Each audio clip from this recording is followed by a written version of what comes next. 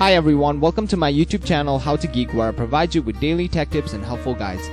In this tutorial, I'm going to show you how you can log into your Netflix account through your web browser on your desktop. First, make sure you have a good internet connection and it's working properly. Then go ahead and open up a web browser.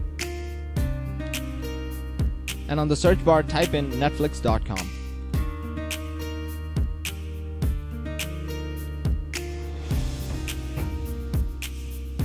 Tap enter. Now once you land on this page, tap on the option that says sign in the top right corner.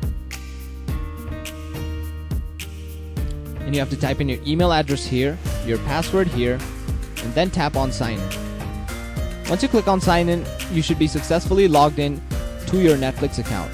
And if you want the website to remember your email and password, you can tick this box here. If you don't want it, just leave it. And that is simply it. Thank you for watching this video. Be sure to leave a like, share this video, and subscribe to our channel for more helpful guides just like this.